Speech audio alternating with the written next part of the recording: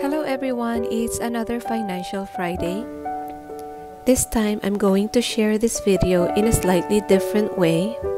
One of my subscribers suggested that I add a voiceover to my videos, and I thought I would try that to make it easier for you, my viewers.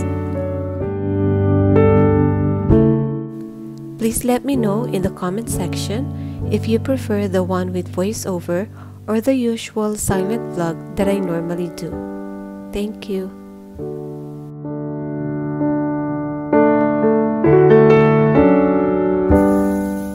Today is a beautiful Friday and I will do my regular chores. Today I will be preparing lumpiang Shanghai for the kids. Join me as I go about my day. And as I do that, let's chat about this week's Financial Friday topic, credit scores. First, let us define what a credit score is. A credit score is a number assigned to a person that indicates its capacity to repay a loan. Basically, a credit score is a representation of your relationship with debt.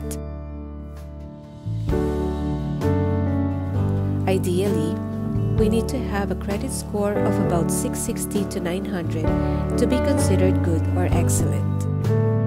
Anything below that prompts lenders to take more precautions when approving your loan.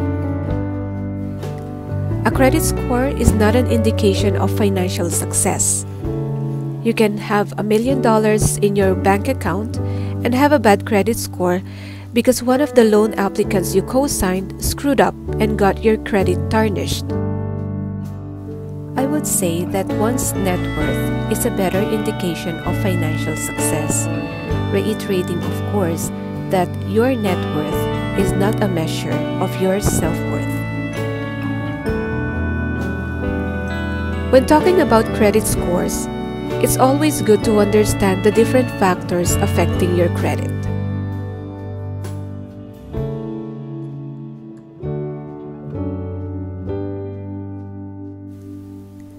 The first one is repayment history. I would say that this is one of the most important things that lenders look at. Having late payments or delinquencies in your credit report creates a red flag to lenders. No late payments will be reported only if you pay your bills on due date. Paying them a few days after the due date might still be okay, but waiting for a month or more will certainly have an effect on your credit report. So make sure to pay your bills on time.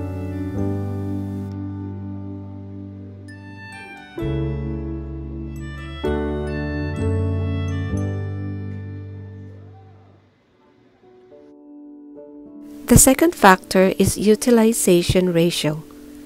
Your credit score is affected by your utilization ratio. What this means is the amount of credit you use in relation to your available balance. A maxed out credit card looks really bad in the eye of a lender. Ideally, you want to use your credit card and pay it in full on due date. When you start carrying a balance on your credit card, less than 30% would be ideal.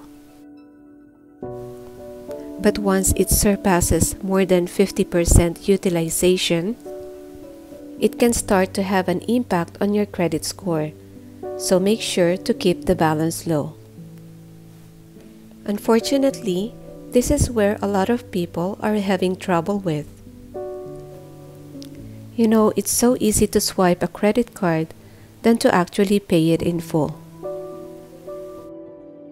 Having just one credit card with low limit is ideal for young people who are intending to build their credit.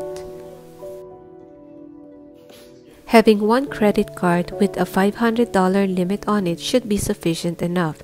That way, if you end up carrying a balance, it will be easier to pay it off because of the small amount. Be mindful that credit cards are only used to build your credit. And it's not a free money that you can use to splurge on shopping or travel.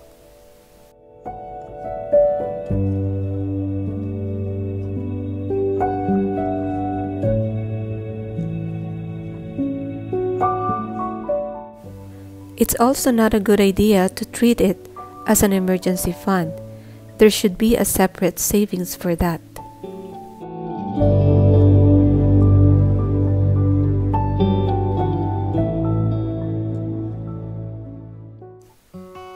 The third factor affecting credit scores is multiple credit applications in short periods of time.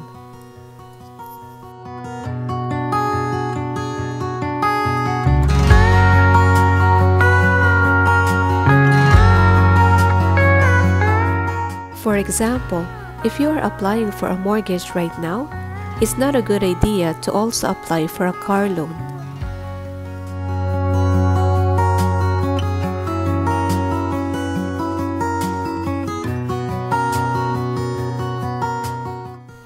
And if you apply for a credit card at one bank, make sure you don't apply for another credit card at another bank right away.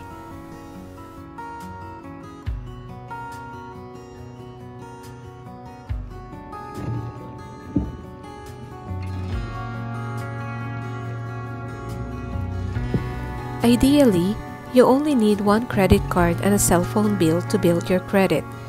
If you do require a car, your car payment will be an added trade line, which can also boost your credit as long as you keep all of them in good standing.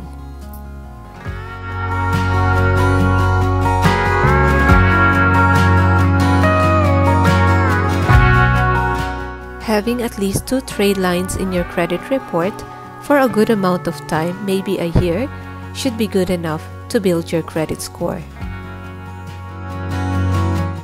Having less debt also means you have less payments to manage. Even if you have a ton of lending facilities under your name, but they are not in good standing, then your chance of getting approved for a mortgage or any lending facility will be quite tough.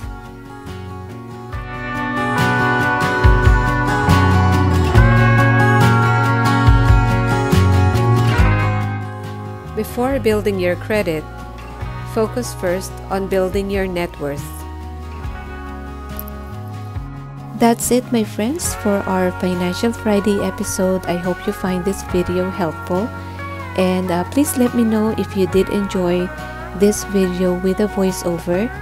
What I'm thinking is do one with a voiceover every Friday for the Financial Friday episode, and one silent vlog every Monday for the Minimalist Monday episode.